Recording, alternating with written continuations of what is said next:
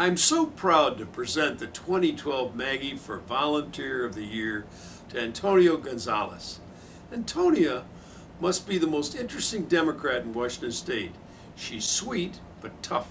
She's loving, but if you cross her sense of what's right and wrong, be very careful.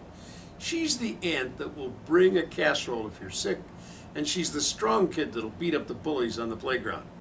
Antonia was born in Texas, one of 18 children in a family of migrant workers. They traveled across the nation, working and living in Arkansas, Idaho, Arizona, and California. The first time she started school on the first day of the school year was her junior year of high school in Granger.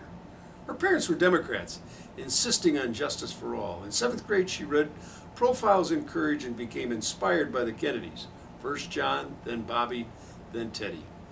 In 1960, the family returned from the fields picking strawberries, showered, ate, and then sat around the television watching the Democratic National Convention and the nomination of JFK.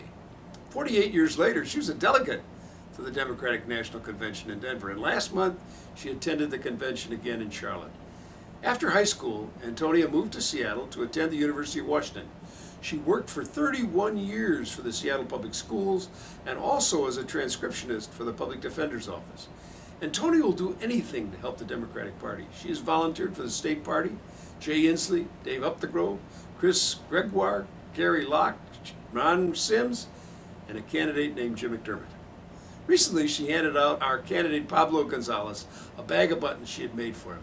She's an incredible cook and will bring food to hungry campaign workers.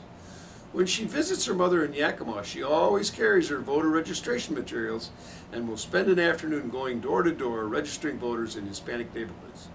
She is low maintenance, stoic, with a sense of humor, and will give you a smile if you have earned it. When we opened up our Seattle headquarters this year, Antonia spent an hour out in the pouring rain setting up signs. When she went inside to attend a planning meeting, Jay Inslee took her aside and handed her one of his dry blue dress shirts so she could change out of her soaking clothes. For everything you do for all of us, Antonia, we're proud to present to you the 2012 Maggie for Volunteer of the Year.